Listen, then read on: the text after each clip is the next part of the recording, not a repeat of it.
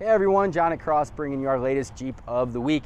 Have something a little unusual, so we're going with the old school Jeep J-10 pickup truck this week. This is an 83, only has 48,000 original miles and is about as rust-free as you're gonna get for this year, which is kind of cool.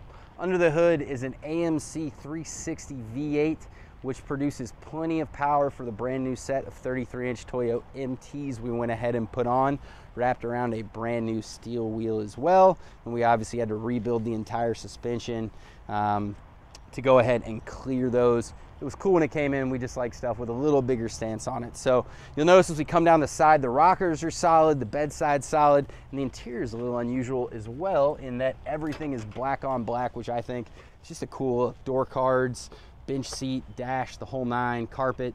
You'll notice the original radio there. It is a stick shift, runs and drives fantastic. As I mentioned, four-wheel drive works as it should. All the emblems are where they should be.